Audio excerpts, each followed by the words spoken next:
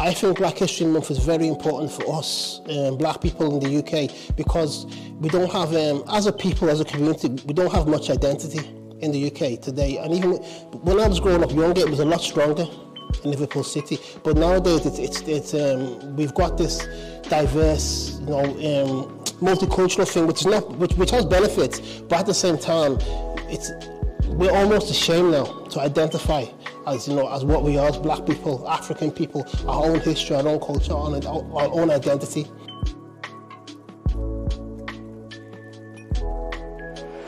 I think it's important to reclaim our narratives, because it's like, if you look at every other culture, like Chinese, Arabs, Latino, even though they've got people that will write about their history and their culture, they've got their own writers. So there's an old saying, those that win the war write the history. So so it's important that we tell our own stories. It's very important we tell it and we speak for ourselves, because there's only certain things that only we know and only we can explain from our own perspective.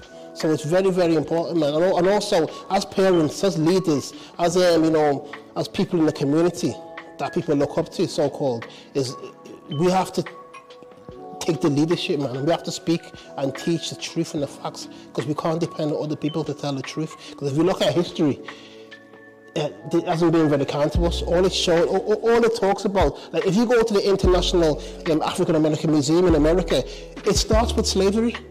It starts with the emancipation. That's where it starts. And we're the ancient people. We're the most oldest people on earth. Even they will tell you that the original people, the first people to walk the earth, were in Africa.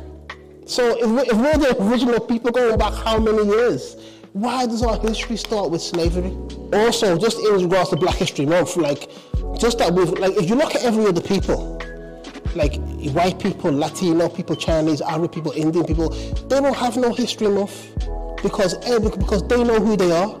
The fact that we need, or that we've been bestowed or given a month for our own history, when we've got the greatest and longest history out of everyone anyway, sells itself, because every day is Black History Month in reality.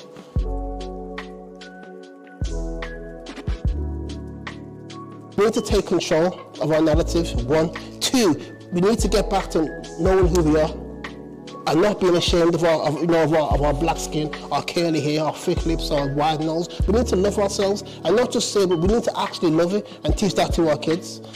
And the third thing is, we need to read.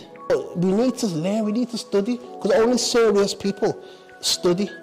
So that's the only way that we can reclaim our narrative, if we study and we travel and we study and we talk to each other and we exchange ideas.